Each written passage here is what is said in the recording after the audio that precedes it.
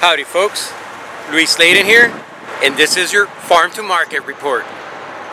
Sorghum harvest is in full swing in the Rio Grande Valley.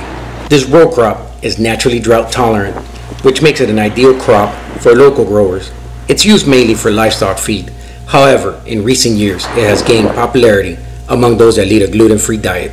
Before sorghum is ready for the farm to market, it must be harvested. As the combine harvester makes its go around the field, the trucks eagerly await to be loaded with the harvested seeds. As the combine approaches, one can hear the sheer power of this modern agricultural piece of equipment. Sorghum stalks is gathered in by the header at the front. The reel pushes the crops down towards the cutter. Its teeth cut off the crop at their base and fed by spinning augers to a drum that shake the grain away.